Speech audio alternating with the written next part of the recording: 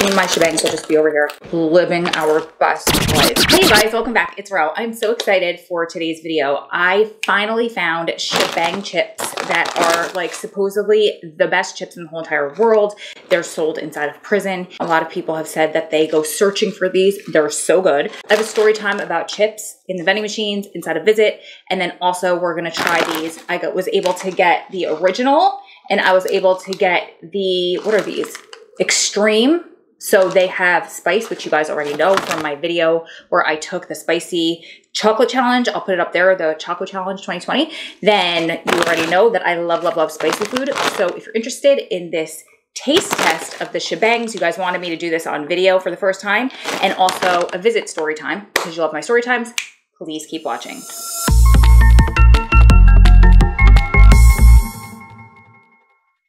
If you're new here, my name is Ro. I support family members of the incarcerated. I got this idea literally while I was in the middle of filming my last video about how much all of the food on a prison commissary list cost. And on there were the whole Shabang chips. And as I was talking through the video, I said, I always hear about these chips. I want to try them. When I posted that video, you guys sent me links and ideas of where I could find them. I found a box on eBay. But I'm not just talking like a bag of chips. Look at this. I found a box on eBay. Okay, you ready for this? I did not know all those little things were in there. That was the worst fail. So I really honestly don't know what I'm gonna do with this many bags of chips. I might love them and want to hoard them and save them all for myself, but your girl needs to go back on an eating plan. An eating plan? What the hell's an eating plan? Not my day. Your girl needs to go back on an eating plan, so some of you might get some Shabangs in the mail. I don't know, we'll see. But before I do the taste test, I'm gonna taste each one, the regular and the spicy, the extreme. But let's start with the story time, because it's fun. Where I go to visit, you get processed through downstairs in the front, totally separate building from where the visit room is. So you go through all of that, and then you're brought back. You have to actually walk outside for like 50 yards. You're brought to the back building, and then your loved one is called out. Usually it takes like sometimes 15, 20 minutes between you getting into the visit room and your loved one coming out to see you. And there are vending machines there for you to get drinks and snacks and all this stuff. So at the time this story takes place, there were a few different vending machines. There are two different soda machines. One had water and like sparkling water, and then the rest was sodas, maybe like an iced tea. Every once in a while there would be juice. The other one had only soda. And then there was an actual juice machine at this point where they had little cans of apple juice, orange juice, grapefruit juice. I think they even had V8 tomato juice in there.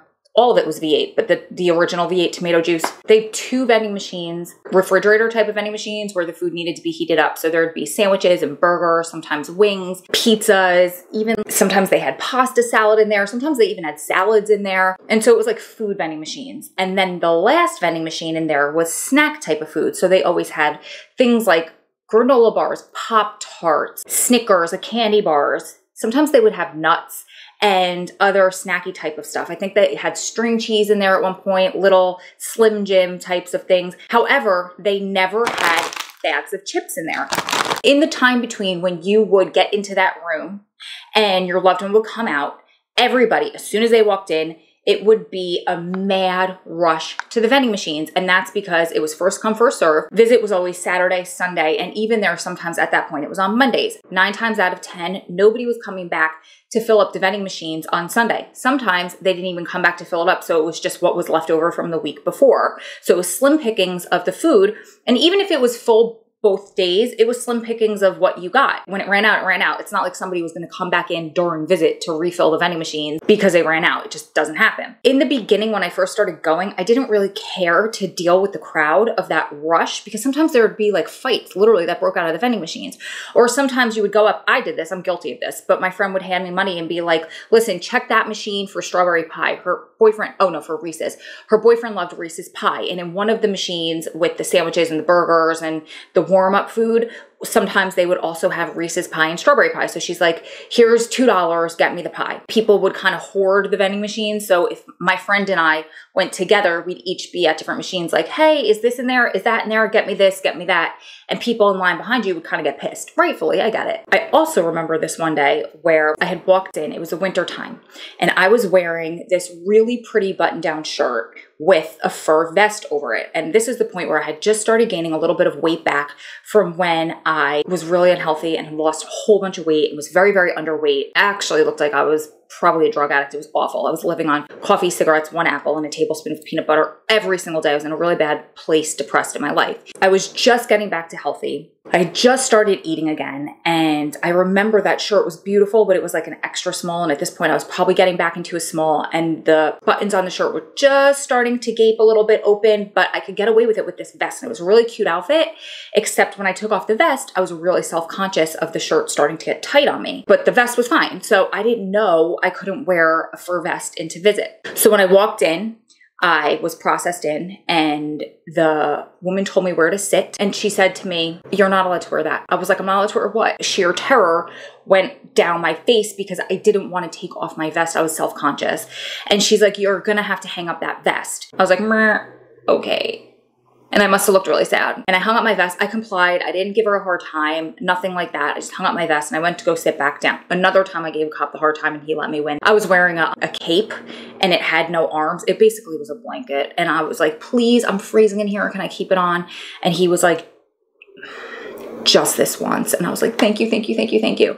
So this time she made me take it off and that was fine. So the whole mad dash is at the vending machines and I'm just sitting in my chair waiting for it to die down because honestly, Adam doesn't care what I feed him and he's not into like the type of food that they're fighting for. Usually it's the wings people are fighting for and the cakes and he doesn't eat that kind of stuff. It was one of the first times I saw her, but I had been coming here for at least a year. So I go to sit down at my seat and she comes up behind me and she says, "Hey, were you gonna get food?" And I said, "Yeah." I think it was kind of her extending an olive branch to me because she felt bad that she made me hang up my vest. And she was a really, really nice woman. To this day, I think she's one of my favorites. I said, "Yeah." And she said, "Well, you might want to get it now because normally they run out of food really fast." I knew what she was doing. And I said, "Oh, thank you so much." I was like, I don't like to deal with that crowd. I kind of let it die down before I get some stuff. And she goes, "Oh, girl, I feel you." And that was it. And I understand what was happening there. But that's how it is there. Everybody rushes to the vending machines. Everybody gets their food as fast as possible. And it runs out really quick. This one day, a few years later, same thing. Come to the front, I get processed, we get walked to the back. We walk in, give your name to the cop, we have a stamp, show them your stamp under the black light, and they tell you where to sit. And everybody mad dashes to the vending machines, and all of a sudden, all the girls are like cheering, jumping up and down, woo! And I'm like, what is going on? What's wrong? And they're like, "Chips, chips." Well, apparently they had filled the whole top row of the snack vending machine with bags of chips. And everybody was going nuts because there was finally chips at visit. It's the little things, I guess, right? I don't think that there were Shabangs, but there were like Doritos and Ruffles and maybe Pringles in a bag. I don't know, but they had chips. The rule was, this is very interesting. The rule was that you had to take your chips out of the bag in order to eat them. So they had paper plates or like they had like styrofoam plates piled on top of a microphone? No. They had styrofoam plates on top of a microphone. Why do I keep saying microphone? They had styrofoam plates piled on top of a microwave right next to that vending machine. So you had to get your chips, you had to get a plate, you had to take them both up to the desk where the cops sit. You had to open your bag of chips while they were watching, dump them on the plate. You had to, I should show you guys this, but I mean, how hard is it to understand? You had to then throw away the outside bag and you had to go back to your seat and eat them off the plate that way. And you weren't allowed to share them with your loved one. Only one person could eat off of a plate. Do you guys want to know why? I know if you have a loved one inside, you already know why, but I'll tell you guys that are learning, new to this or just learning why. That's because this bag isn't clear. So what somebody could do is they could drop something like contraband, some drugs, some tobacco, cigarettes, whatever they want to drop into that bag. Say, "Do you want a chip?" And then your loved one sticks their hand in that bag, eats whatever that contraband is, usually it's a baggie of drugs, swallows it, and takes it into the back. That's how exchanges happen. So they were trying to avoid that. That's why you're not allowed to share food, at least where I go. That's why you needed to dump your chips on a plate so they could see them at all times. Are exchanges made different ways? Yeah, but I mean, I get it. I understand. So that's the big lesson here. That's the big chip story. Was it a great story? Probably not. Ever since, I think they were there for maybe 2 or 3 weeks and then no chips anymore. I don't know if they stopped their contract with the chips people. I don't know if something happened where there was some exchange with the bag of chips. I have no idea. All I know is very bizarre. It was very, very bizarre to dump chips onto a plate and then eat them. Weird. When you could just eat them out of the bag. It's just something you're not used to, right? So anyway, that's done. Now let's do the taste test. And I will timestamp where the taste test is. But let's start with the original whole shebang. Let's just dive right into the chips. Okay, they just smell like regular potato chips. And they say, the potato chips with incredible flavor that started it all. Super seasoned snacks. Yum. I'm starving, by the way. I only had breakfast and it's now 4 o'clock, so I'm really hungry. Mmm. Mmm. One of you guys commented the flavor and you nailed it. You said that it was kind of like barbecue and salt and vinegar together. It is literally like a barbecue chip and a salt and vinegar chip had a baby, and they made the whole shebang. Every time I talk about shebang chips, I want to sing the song She Bangs, She Bangs. You know, I can't put it in here because of copyright. And good thing I can't hold a tune, even if it was disguised as a Louis Vuitton bag, so I won't get copywritten for singing because, you know, I suck, but they're really good. By the way, to buy 1 bag of these on Amazon, I should probably explain why I have 142,000 bags of shebangs right now. That's because to buy 1 bag, they jack on like $20 worth of shipping. It was the exact same price to buy 1 bag with shipping than it was to buy 12 bags with shipping. So this cost me way more money than any bag of chips ever should, or 12 bags of chips ever should, especially the ones that you could buy in the ghetto. That's where somebody else told me they could get them. I didn't even know you could get these in real life anywhere. I mean, not online, but it was like 30-something dollars. Yeah, but at least I didn't pay for 1 bag of chips. Now let's try the extreme. So these are chips with a bonus kick of heat. These are what I am looking forward to the most. Ooh, these are Ruffles.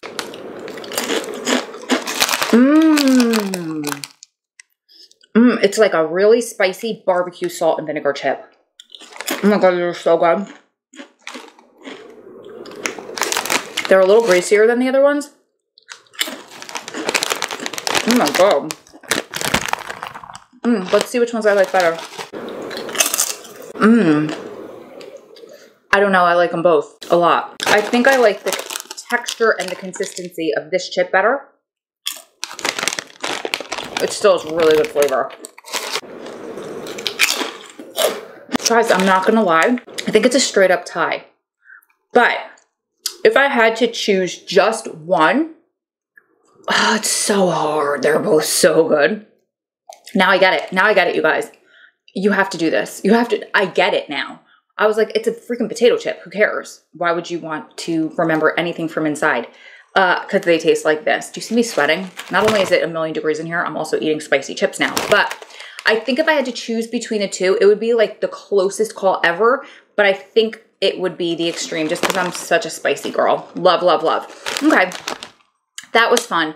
Do you guys want me to try anything else from inside or on the list? Let me know in the comments below. Do you guys want some shebang chips now that I have 1,000 bags?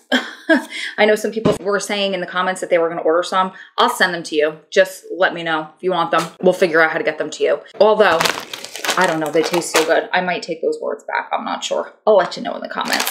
Just kidding. I love you guys. If you're interested in watching me take that spicy challenge, watch that video there. If you're interested in seeing where I talked about these and all of the food on a commissary list and how much it costs, click that video there. And also, if you're not subscribed already, what are you doing? Click that button there or the red button below. I love you guys, and I'll see you in the next one. Mwah.